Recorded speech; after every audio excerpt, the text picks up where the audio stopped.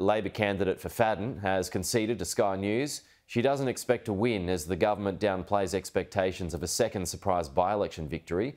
Voters in the Gold Coast seat head to the polls in just 4 weeks' time, and Peter Dutton is hoping for a stronger showing after his disastrous defeat in Aston. The starting gun has been fired in the race for Fadden, but Labor is already talking down its prospects at the polls. I'm in it for the race, but I don't expect to win. I'm going to be the one that they support to take up the fight.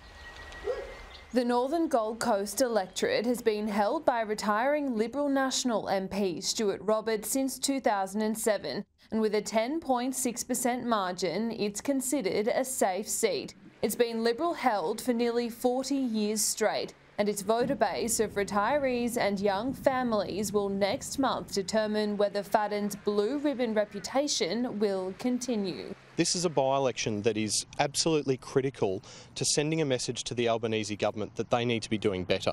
The Albanese Labor government is already delivering for the Gold Coast. The retiring MP suffered a 3.5% swing to nurse educator and Labor's candidate Letitia Del Fabro at the 2022 election. And 1 year later, she's hoping to build on that momentum, including by capitalising on Stuart Roberts' rocky reputation tarnished by the Robo-Debt Royal Commission. As a senior member of the government, I take absolute responsibility as part of Cabinet solidarity for this. This electorate didn't deserve a member like Stuart Robert. Tellingly, LNP candidate Cameron Caldwell is pointing to his party's track record and not that of his predecessor. This election is not about any one individual, it's about the people of Fadden.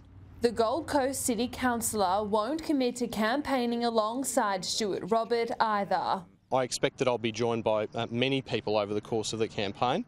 The federal government is setting low expectations for Fadden as it's been held by Labor only once in its almost 50-year history. It's also not immune to current cost of living pressures being felt nationwide. Rate rises and everything jumping up, mortgages. My kids both rent, and it's just criminal what the landlords are doing.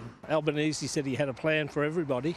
He hasn't put one plan in action, has he? Everything's gone up crazy. Peter Dutton needs a win in Fadden after his historic loss in the Melbourne seat of Aston. Nights like tonight are always difficult for all of us.